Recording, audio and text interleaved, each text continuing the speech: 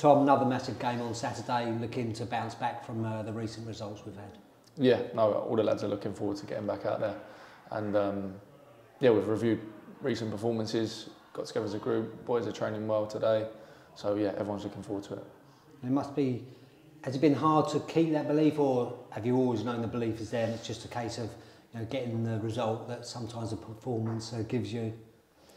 Yeah, I think it is. I think beliefs, it's never left us. It's never, we've got that within the group, we've got that in abundance. I think we've been unfortunate sometimes on the back of some performances have not warranted sort of deficits we've had in games. We've lost to some fine margins really, and performances have been good for relatively large parts of games that we've lost.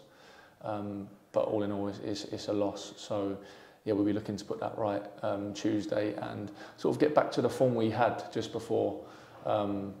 You say a poor run of form, but just before that we had 3 wins, a draw. So just get back to those kind of results where they wasn't necessarily the best performances actually.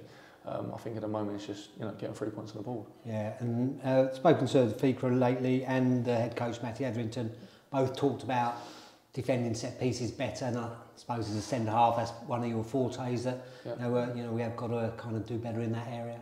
Yeah, I mean we watch that as we watch it collectively, and as a defensive unit we watch how we can improve, and yeah, we identify areas that we can improve, and that's something that we'll collectively and as you say, defensive group will be looking to improve on Saturday. And obviously one of your former clubs, Crawley. Yeah. It's been a little while since you've been here though, so do you still kind of think, oh yeah, I want to do well in this game especially, or is it just another game that comes round in a long season?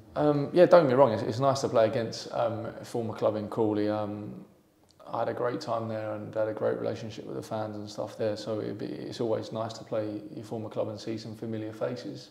But at the end of the day, it's back to business and there's 3 points at stake, so it's just like any other game. I wouldn't approach it any differently.